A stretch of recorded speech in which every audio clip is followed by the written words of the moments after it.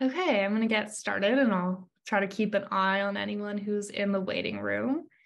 My name's Miriam. I'm a new face here. For those of you who've come to this event before, I'm the new coordinator working with the League of Canadian Poets for the Cross-Pollination series.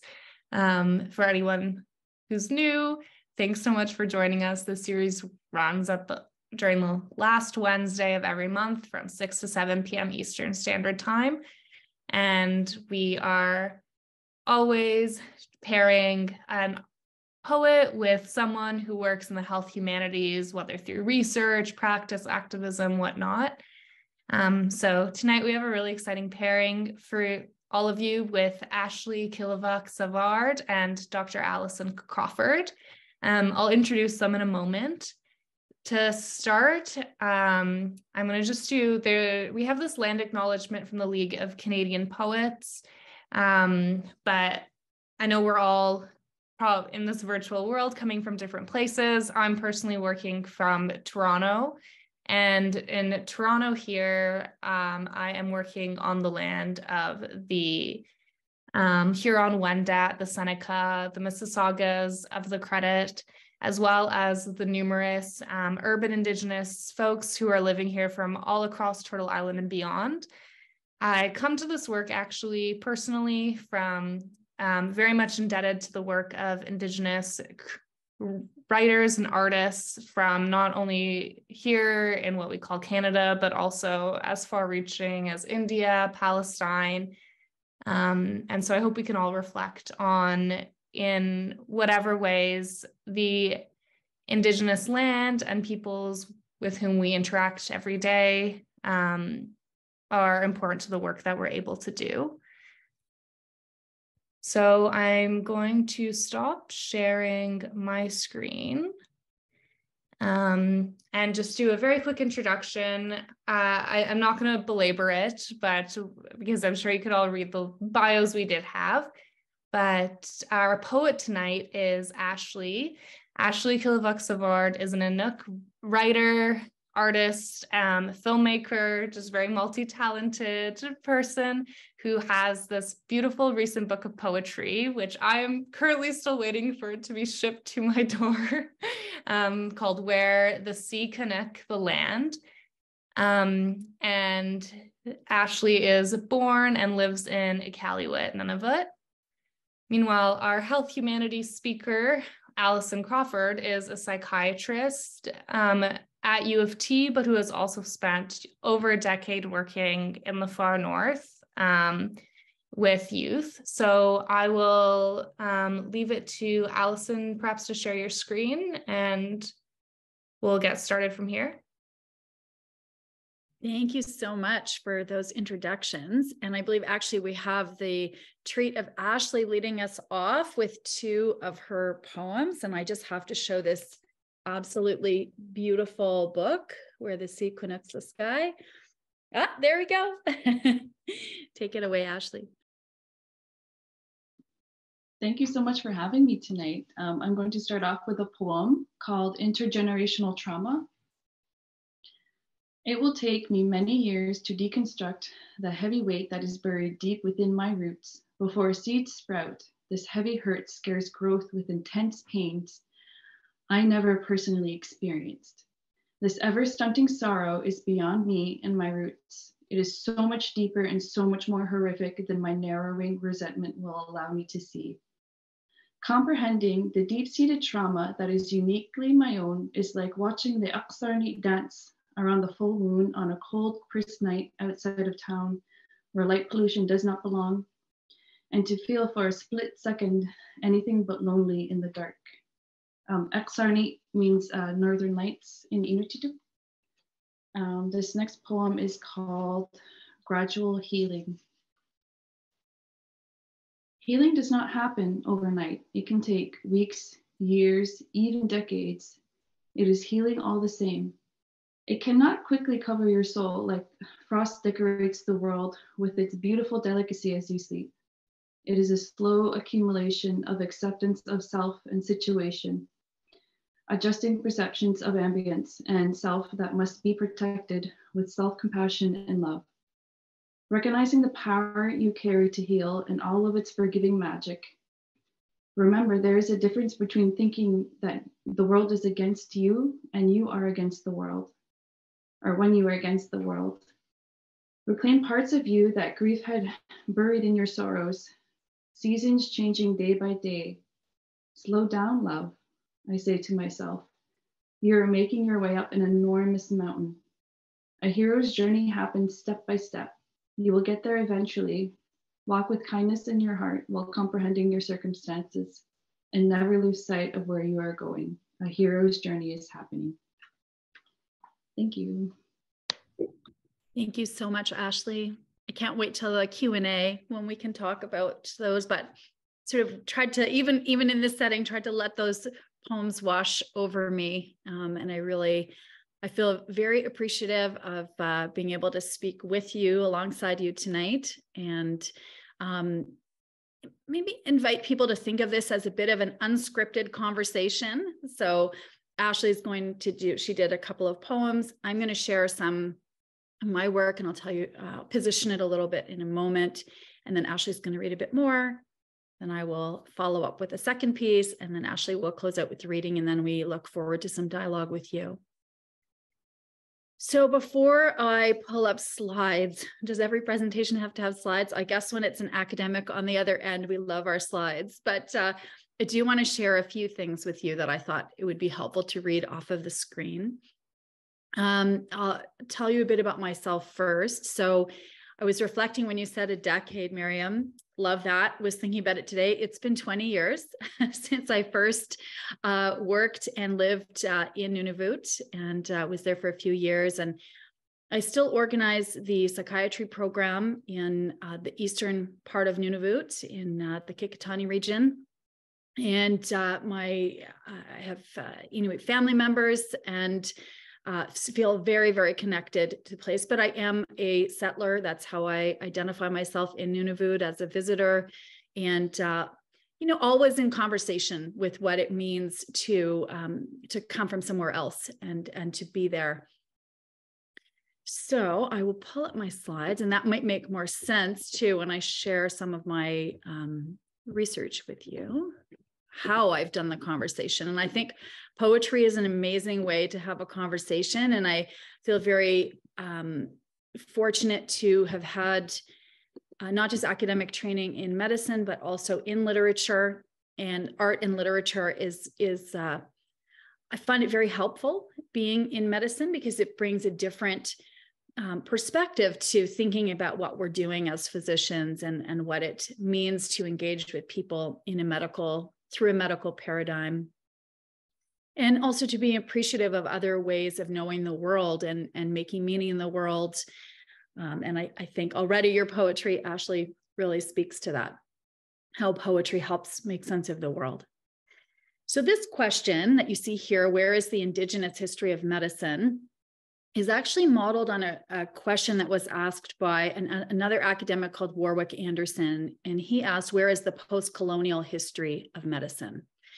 And one of the things that, well, it won't surprise any of you, but about medicine is that sometimes we just take it as given, that it's like ahistorical, that it's, this thing, this great good that's been delivered to humankind, and that it doesn't have a history, but it has its own history, obviously. And what is the Indigenous history of medicine? How has medicine been a force of colonization? What are the sciences, the medicines of different First Nations, Inuit, Métis, and other Indigenous people worldwide? What are their medicines and their ways of making sense of the world and of health and well-being? And coming to, especially with psychiatry, so coming to the North as a psychiatrist, I pretty quickly realized that it was a very limited paradigm for understanding well-being, meaning, suffering.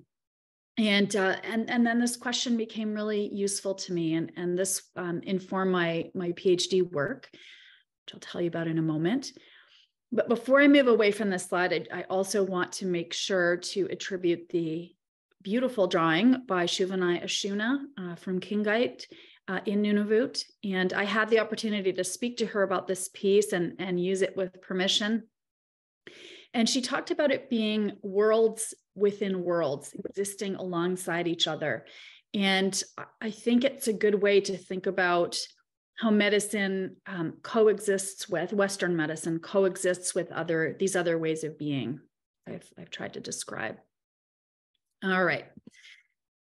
So in this first part, I'm going to tell you about, this was my PhD research, and it highlighted a lot of the limitations of medicine. And then in the second part, I will tell you how it's shaped some of my work with youth in light of this awareness, this knowledge, this reflection. And always recognizing, so I'm going to talk about physicians who wrote about their experiences working as physicians in the North, and always trying to have that awareness that I can't fully separate myself and that I am also part of that group and part of that legacy, as much as I may want to reject aspects of it, that's the importance of being aware that there is this history. So I looked at physician life writing over the last 100 years. So starting in starting in 1903. And there were 8 physicians who wrote about their experiences in the North. And I'm going to show you a few exemplary quotes from them. But really there was not a lot of, as you can imagine, awareness, self-awareness. There was a little bit, especially in some of the later work, about the context of providing healthcare and of healthcare as a colonizing force and reinforcing Western ideas and being part of that colonial enterprise. And this image is in Pangnirtung, taken in Pangnirtung and the Arctic. Some of you may be familiar with the C.D. Howe. It was the Arctic patrol boat. And that was the ship that brought doctors in. They did tuberculosis exams. And if you tested positive for tuberculosis, you were removed on this ship to Southern Sanatoria.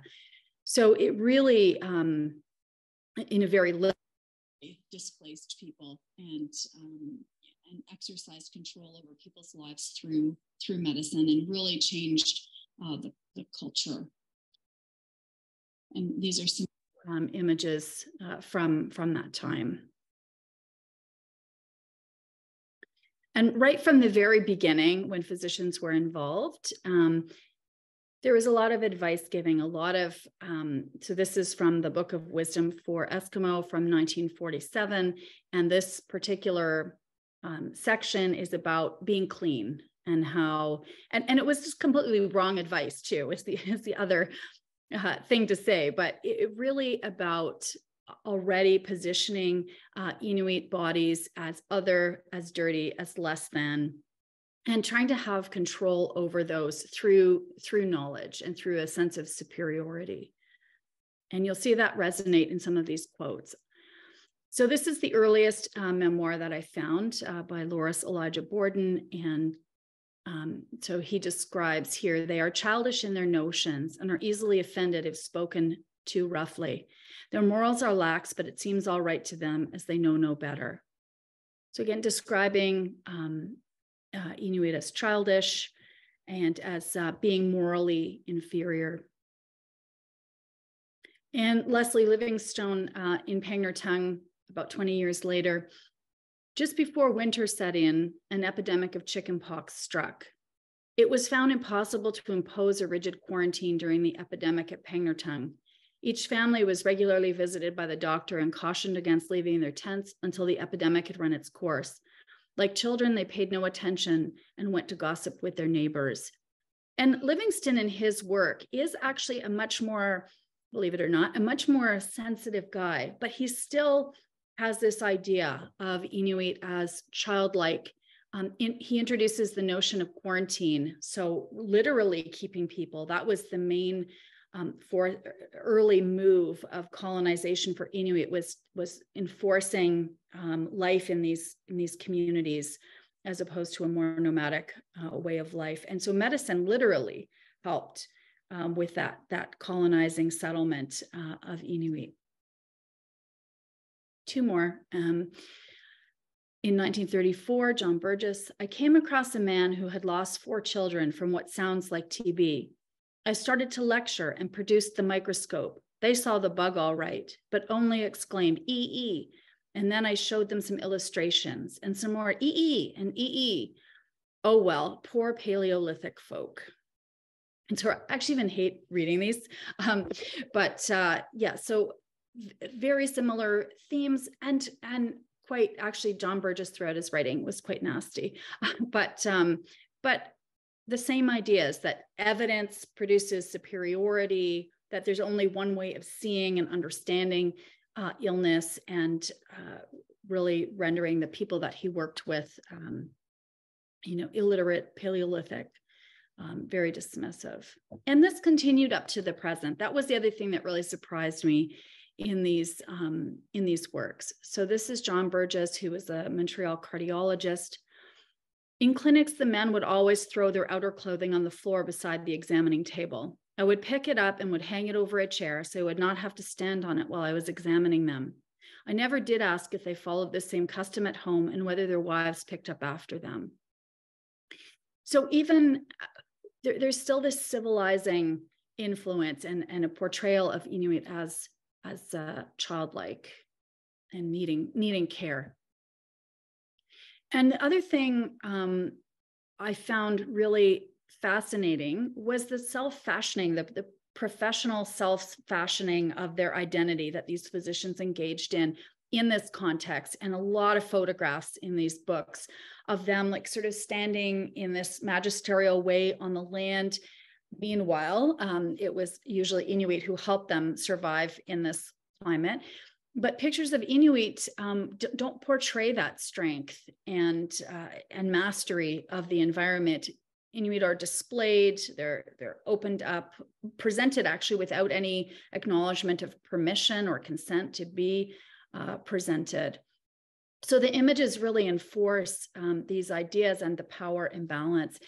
And as I wrap up this section, the other thing that really struck me is how these, as if they could be just ideas, they are not just ideas, they actually shaped medical policy, settlement, as I mentioned, and really contributed. Your poem, Ashley, about intergenerational trauma, is that we're only beginning to realize the amount of trauma that happened through medical care and other institutions. The Kikitani Truth Commission has some really excellent work around this, especially around the tuberculosis epidemic and other medically related things. So if you want more information. And then I can't wait to switch tacts and talk to you about how this has influenced, I hope, what is more positive and engaged work. But I'm going to turn it back over to Ashley, who's going to share a few more poems. I'll stop sharing first.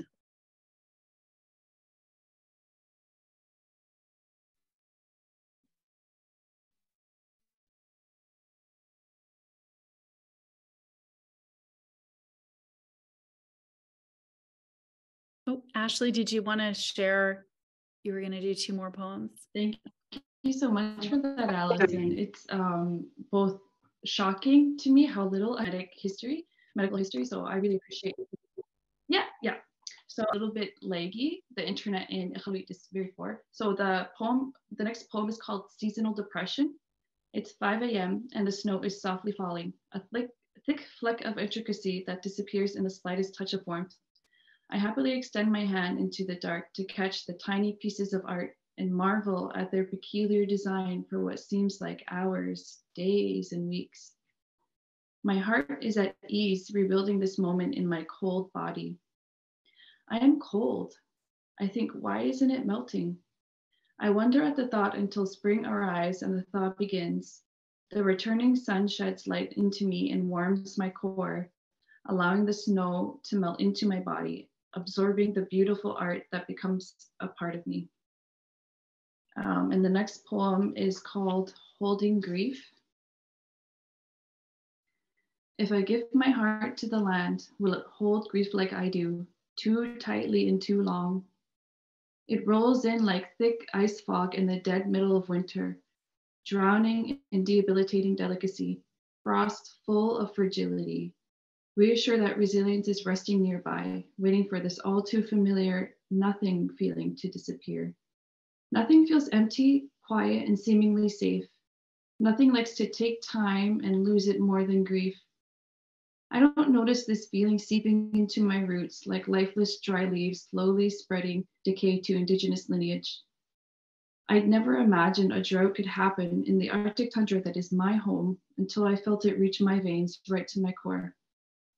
I stand staying still as seasons change around me, letting this nothing become me as I wait for vitality. I learned with wasted time that one does not wait for resilience to be awoken. Revival of resilience begins with a cry, a release of sadness, regret, grief. Feelings flooding in not to be drowned in, but to replenish and cleanse the inner self. I gave my umiti to the Nuna to not let this all too familiar nothing consume me. Umiti means heart and Nuna means land. Thank you. Thank you so much, Ashley. That's really beautiful. And actually just happens to tie in with a few things I was hoping to say, but better to hear it through poetry first. Absolutely. Let me just pull these back up. And everyone, please write down any questions that you have, and we're going to save lots of time for questions. Oh, actually, before I share, I have to share it for video.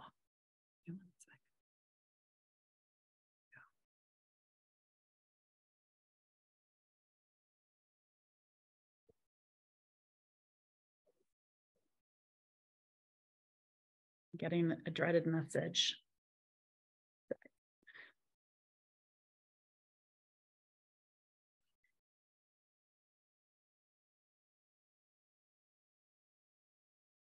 All right. Probably not necessary to say to this audience, and certainly not with hearing Ashley, but one of the real gifts to me of starting to think about the way medicine engages with Inuit is also recognizing and learning a bit about Inuit culture, Inuit knowledge and values, both traditional knowledge and of course, contemporary knowledge, and the great strength that Inuit bring to their lives, and that I've really enjoyed learning from. So I'm going to share. I'm trying to think of the best way to frame this, but I'll start here. So one of the Inuit values about being innovative and resourceful. These are two panels of a very long mural by Elisappi Ishalutak from Pangnirtung. And what she did, she worked with the community. She drew these murals, and then she had community members come in and color and interact with her while she was drawing. And the murals tell the story of someone who died by suicide a number of years ago in Pangnirtung, and it had a real impact, a painful impact on the community. But the mural also talks about how people grieve that together. And you'll see the land is very prominent in these panels, and togetherness, and there's a real relationality in the mural.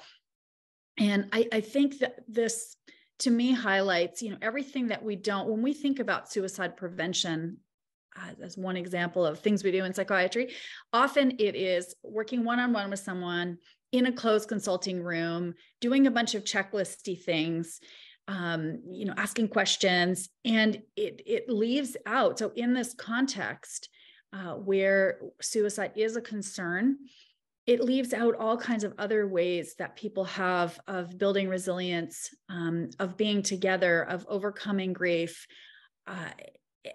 are completely left out if you only have that worldview of medicine.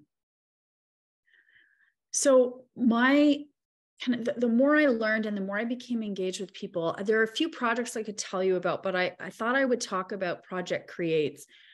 So I was involved with Inuit Tipiriit Kanatami in their national Inuit, writing their national Inuit suicide prevention strategy, which was led by ITK.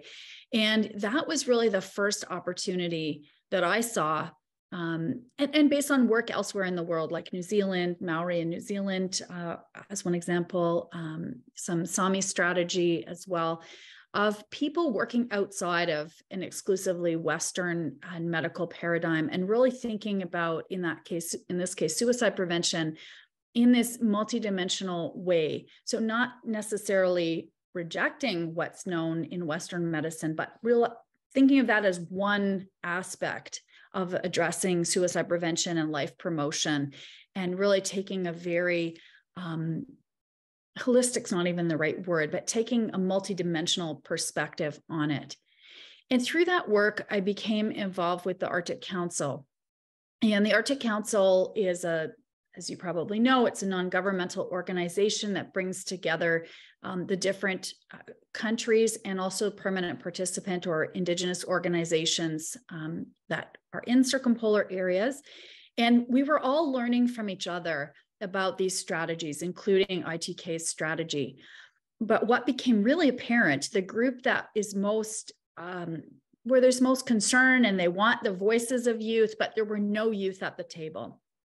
So this became an opportunity to engage youth through CREATE stands for Circumpolar Resilience and Engagement and Action Through Story. So kind of a mouthful. It's just become known as Project CREATE. But this was, across, you can see the website there if you want to see some of the other stories, but we've hosted since 2016 numerous workshops across the circumpolar north. We've had about somewhere around 65, 70 participants by now. And we support youth to tell their own stories and then train them. And they in turn have gone back to their communities and done different storytelling projects. And these stories, I'm going to show you too as an example, I think really counter this idea that life promotion really starts in a clinic. In fact, I'm going to show you some data around that in a moment. But much like Ashley's poems really talk about, they center the land, they center different ways of being that give people strength and connection, intergenerational connection, connection amongst people. So and this in turn has had a big impact on programming, on policy. So these youth are not just telling their story, but they're really making an impact in an area that's important to them, and allowing people to see suicide prevention and life promotion very differently.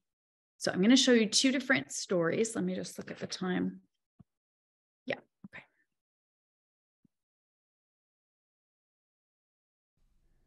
Jishindak, Jishindak, Shoethli, Shoethli, Hai, Hai, Masicho, Masicho, Shiidri, Shonitli, Shiidri, Shonitli, Gaishindaikwa, Gaishindaikwa,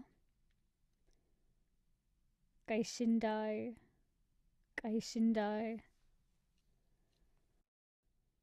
We are the Caribou people. My heart is half a caribou.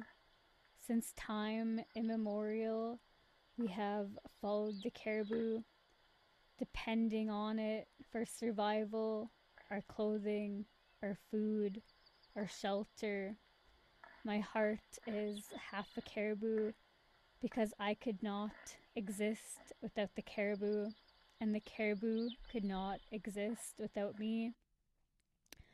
I wanted to tell a story about the stigma around mental health, how we don't talk about it, the silence. I wanted to talk about social issues, alcoholism, suicide, substance abuse, but instead, I will tell another story. A story of my juju. My grandma Hagen was a Indian residential school survivor, although I don't know what she went through, if it was good or bad. She lost her first child to influenza. Being in the bush, there were no doctors or healthcare professionals around. She raised 10 children as a single mother and stopped them from going to Indian residential schools. She didn't trust them no matter how many times they knocked on her door, saying they will help her feed, clothe, and keep her children warm.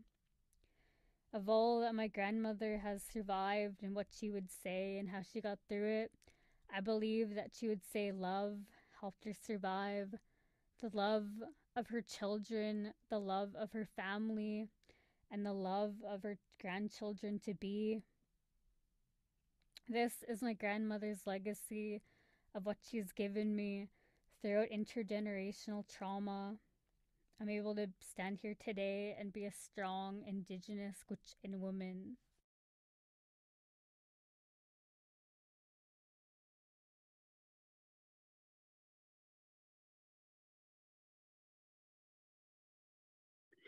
So, and I forgot to say before the story started that is a story by J.C. Firth Hagen, and she's Gwich'in. And both stories are shared with permission. Okay, and the next story is by Byron Nikolai from Alaska. He's a Inupiat from Alaska.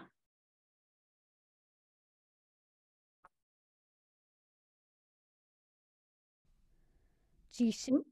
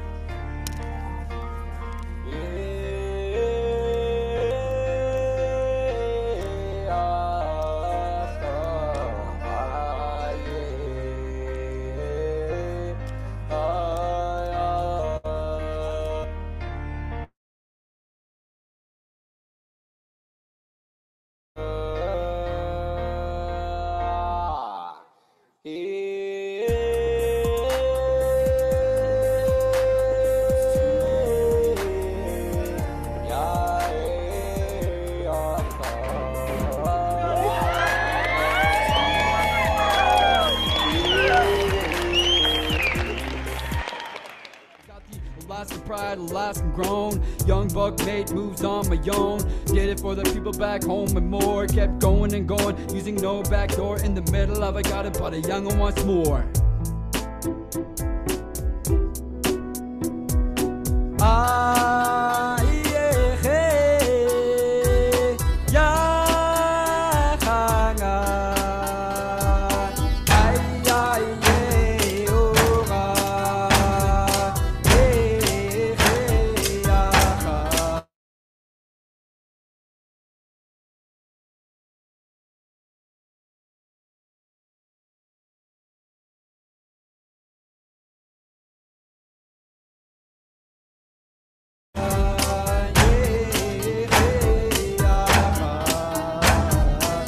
That I tell and the stories that were told, they're the key to my identity. Is worth more than gold, and the knowledge passed down is the reason we survive. Keep the will and alive.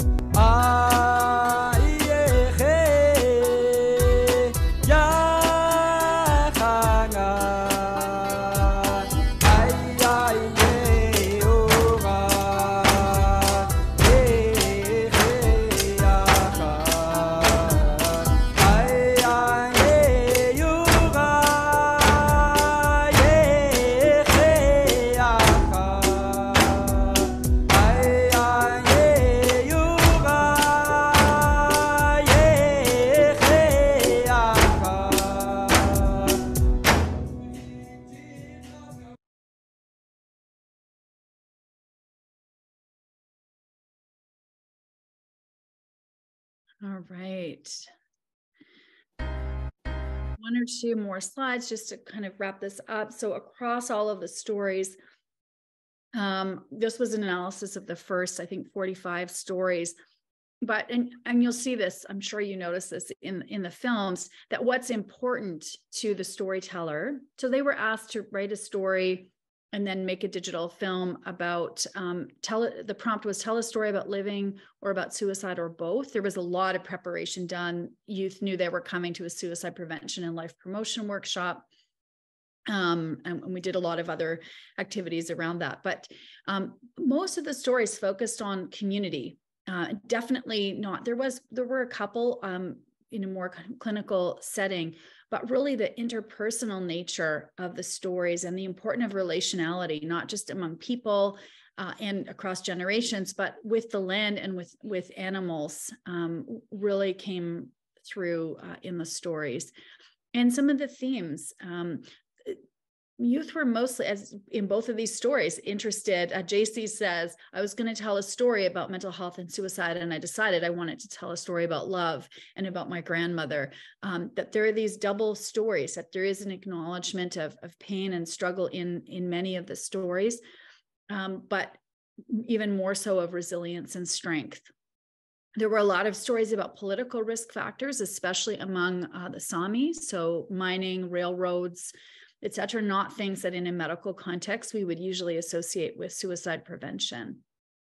And also incredibly important was the protective factors and the meaning around the land and nature and knowledge, ways of being on the land was incredibly important to these youth. I'm not going to say too much more because I don't want to deluge you with information, but I just want to acknowledge Lisa Boivin, who's a very close colleague of mine, and Lisa Richardson.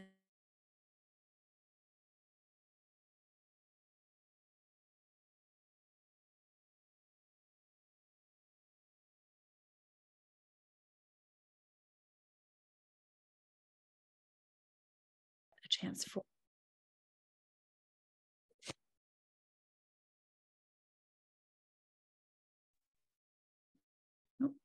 Ashley, are you? All right. Thank you for that. This poem is called, sorry, the internet's really slow. Can you hear me now? Away this worry with the most soothing salt water, drown my cold sorrows while floating above, moved by the current, allowing it to direct my being to tranquility and equanimity. But even in icy waters, I must remain vigilant of my surroundings, as no one can ever predict a predator or the form in which they follow.